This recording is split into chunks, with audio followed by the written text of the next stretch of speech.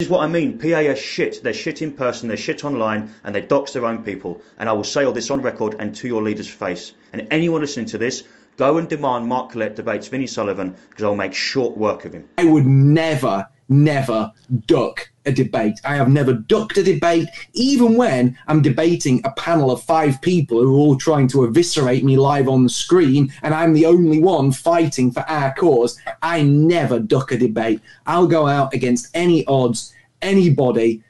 I'm here for a debate, and he hasn't shown up. And he hasn't shown up at the very last minute.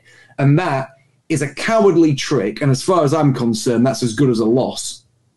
I just want to ring up to ask Mark Collett why he was trying to get information. This guy, he's a troll. Mute this guy. He's a complete and utter scumbag. Get him off.